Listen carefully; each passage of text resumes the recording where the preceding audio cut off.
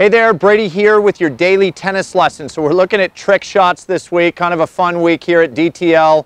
Today we're going to look at the underhand serve. It's a little bit of a topic right now, simply because we kind of just got through the clay court season and there were some return of serve positions that were so deep behind the baseline that you saw some players throwing in the underhand serve once in a while. Okay, Kyrgios, I think we're seeing it a bunch with him. Take that with a grain of salt. I think sometimes he's just flashy like that.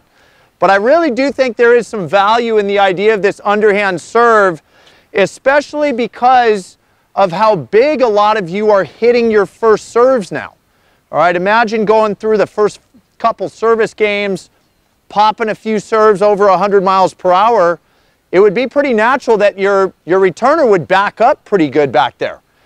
And so the idea with the underhand serve is, don't throw it in a bunch. But if the guy is so far away and you've got a little bit of this disguise going on, you're already in a continental grip, the front part of the court becomes available. And the fact that this underhand serve is definitely going to have some cut spin on it is going to make it tough for a guy that's really deep behind the baseline to maybe get to the ball, but definitely to at least not hit an effective return. Okay, so the first, I've kind of got two variations on this today. The first is kind of the standard underhand serve. It's going to have some cut spin. So what I mean by that is the racket's coming from outside back inside. If you notice my stance, I'm a little more open when I do this, and I cut the inside part of the ball, and it's going to curve it from left to right. Okay, and again, I'm preying on the idea that Mark's really deep back there.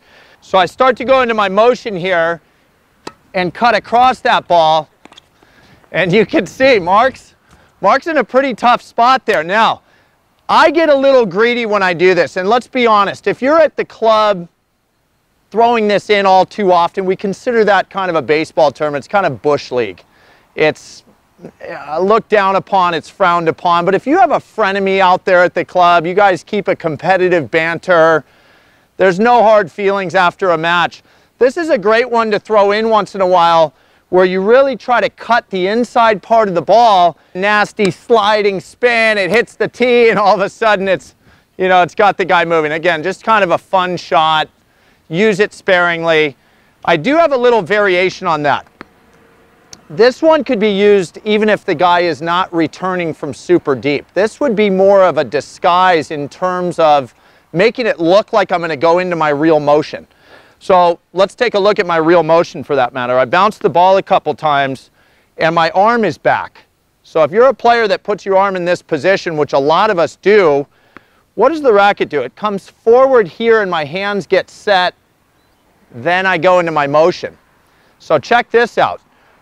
Once I've bounced the ball a few times and I start to come into this spot where the returner normally thinks I'm just setting my hands together, bang, there's some disguise where he thinks he's got another whole second of time to watch me go into my motion, but instead I just deliver the racket on the ball. Not using really any spin there, just kind of bumping the ball over. It's more of a timing disguise than a spatial and spin disguise. So two ideas there. I think we're seeing this on the Pro Tour once in a while. I thought it was a talking point. Hope that was super fun for you guys. Try that cut underhand serve. Try the little bump forward. See if you can catch them off guard as you're collecting your motion. See if once in a while it works out. I think you'll have a lot of fun with it, okay? And that's all I got for you today. Hope that was super fun. Please click like below this video. And if you have not subscribed to our channel yet, please do so, as well as check down below me in the description of this video.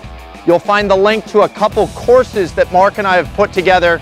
I think you'll find those really helpful as well. All right, so until next time, be well. We'll see you soon at Daily Tennis Lesson.